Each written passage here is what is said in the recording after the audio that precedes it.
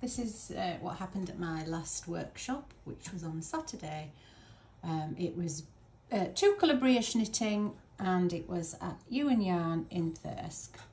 And there were 2 ladies, and they both did absolutely fantastically. Here they are in the morning, learning to brioche knit and brioche purl. I did that wrong. And then in the afternoon they got advanced, and they did increased stitches and decreased stitches, and I think they found it quite challenging but also rewarding, I hope. After that I came home, and this week I have taken all the things I needed for the workshop back to my caravan, and now here I am. I'm here doing a little bit more knitting in my caravan. I'm going to talk about knitting anyway. I had a really lovely brioche knitting workshop at the weekend in Thirsk, and I've got another one on Saturday, and that's going to be in Knaresborough. The next one I'm going to do after that, which is going to be in June, and it's going to be Intarsia. Now Intarsia is kind of like, you think of it as picture knitting.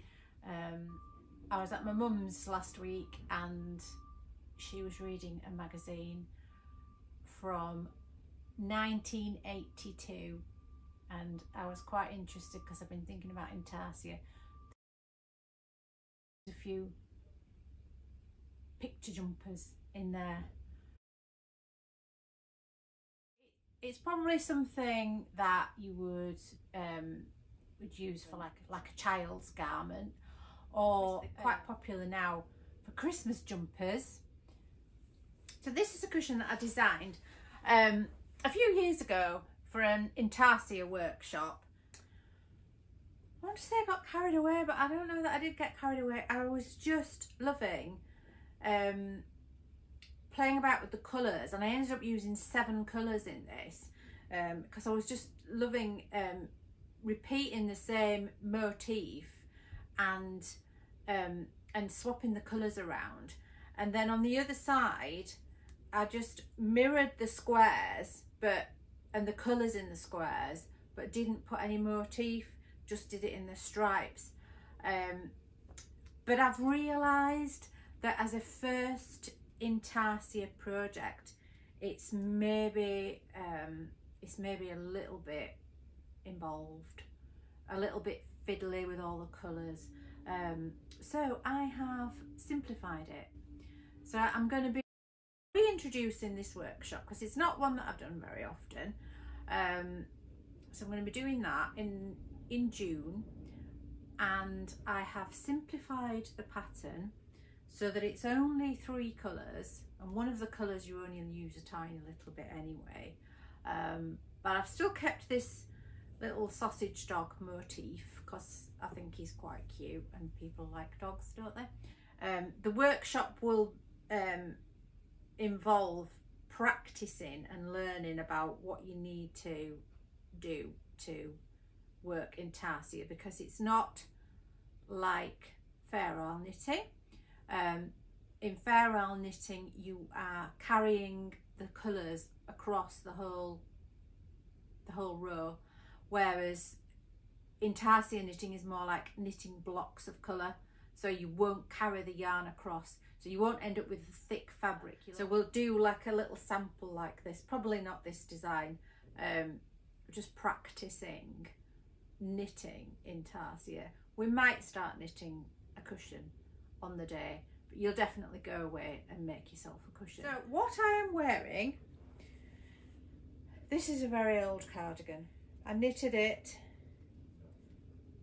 a very long time ago, and when I knitted it, it was bigger than this.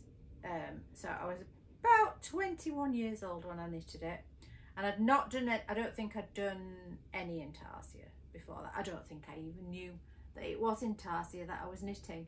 So I got this kit. It was a kit, and I started knitting this cardigan.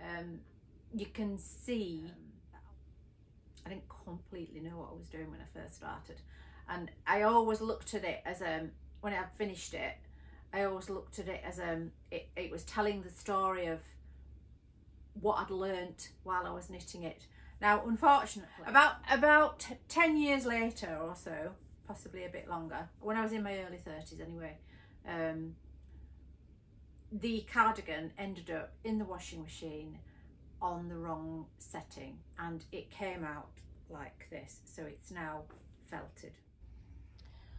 So even though this is felted, I still wear it, I still keep it, and I still wear it. I can still, because it was so massive, because that was the fashion at the time,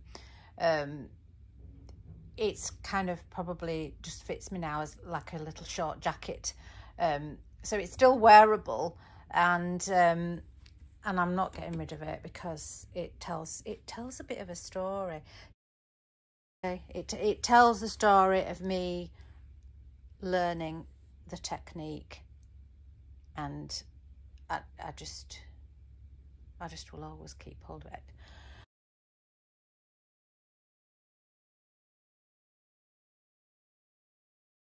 So you can see these squares here. This is what I'm talking about.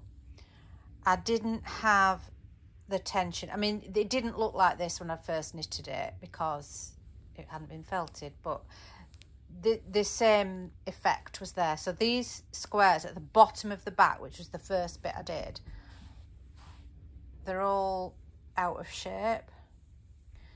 But then when I got onto the rest of it, I'd worked out what I was doing. So the rest of it, they're all nice squares. It was called tiles, I think that was the name of the design. But what I love about it is it's the Intarsia blocks of colour, but it's not all stocking stitch. So here's stocking stitch, and it's meant to look like tiles, but in the middle it's got this blackberry stitch, and I just think it's such a nice touch. The colours that came with it are lovely as well, and the wool, it's Rowan, so it's 100% wool, and it's lovely yarn, and it was nice to knit with. So what I've been working on is I have designed the cushion, and I've started working on some videos to go with it. So what I'm working on building up to go with my workshops is video tutorials, so that when you've been to the workshop, you don't have to remember everything that I've told you. People can come to the workshop and they can enjoy the workshop and they can get everything out of it that they get on the day, but then they don't have to remember everything. They can go home and they can experience that again, so you can do it at your own pace at home.